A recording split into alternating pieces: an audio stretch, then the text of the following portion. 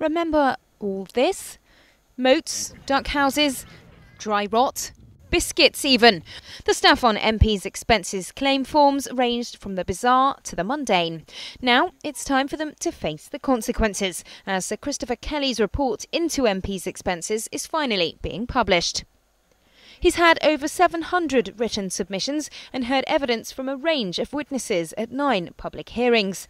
The report will make recommendations about the future structure of the expenses regime, but we've already heard some of the things he'll be saying. No more claims on second homes for those living within commuting distance from London, and the generous golden goodbye for MPs leaving Parliament will also be cut.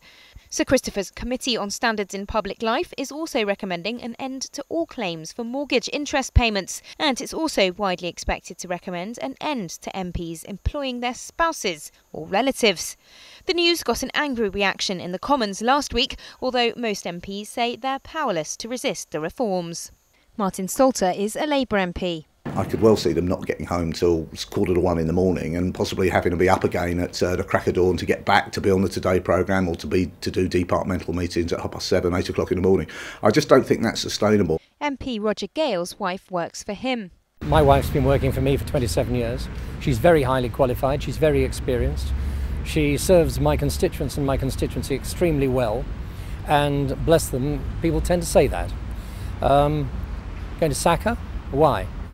Don't rely on family members, it works.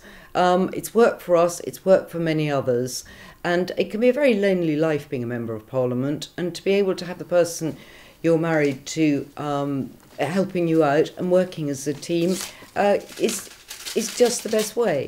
Harriet Harman will be making a statement to the Commons later, setting out the long-awaited changes to the existing expenses and allowances system for MPs. But there won't be a vote held on them. Instead, the proposals will go to the Independent Parliamentary Standards Authority, which was set up at the height of the expenses scandal. They'll decide which of the recommendations to implement.